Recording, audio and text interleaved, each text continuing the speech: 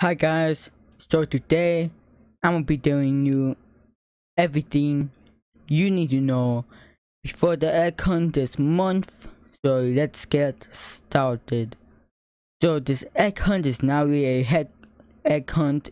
Roblox said that it's a spin hunt, so I guess it goes to a egg hunt, and you guys can pick a team to be in. And if your team wins, then you get a special reward.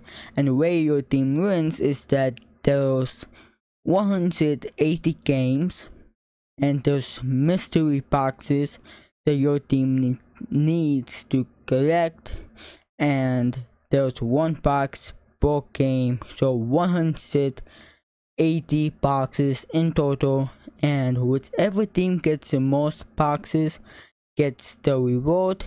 And on top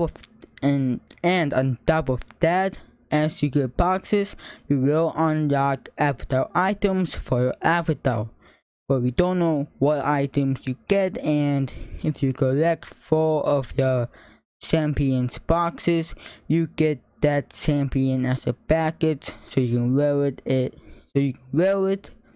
And the more boxes you collect, the higher chance of your team winning the reward. And I recommend picking HA Striker because Greekcraft picked him, so there's a good chance of that team winning.